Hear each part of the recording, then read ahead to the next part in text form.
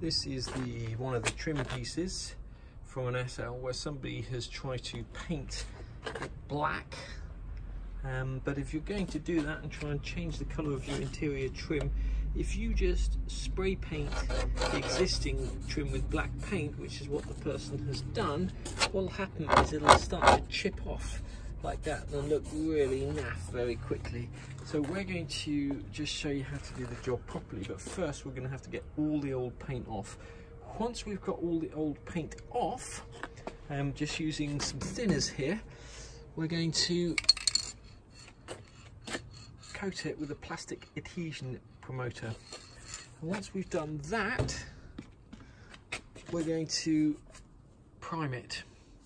And then once we've done that, we're going to use special plastic paint to match the dashboard, etc. So first of all, we're going to get all this paint off, which is a right messy job, but we're going to do the best job we can, get all of this old paint off, get this back to bare plastic, and then do the job properly. Getting the old paint off, just use something like the bottom of a milk carton, put some thinners in there, and then just paint it on. Do one section at a time.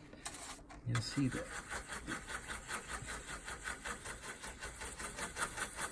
eventually all of this paint will just come off. So it's starting to dissolve now.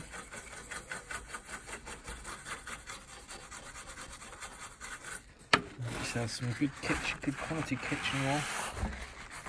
Just wipe the paint off.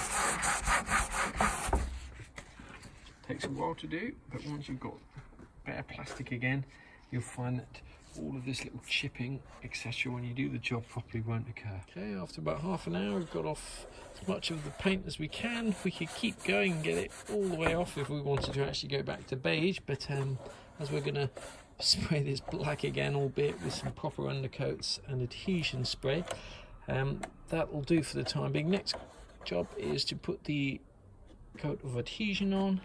Let that dry, then the primer, then the black. We've left this overnight now in primer, so we put on 2 coats of the plastic adhesion promoter and about 3 coats of primer, and we're now going to spray this with a special black plastic paint to see what it comes out like. These up with the proper primer and the proper paint, so that's come out really nice, and that's ready to go back under the, or back on the car. Painted this, they've changed it from beige to black.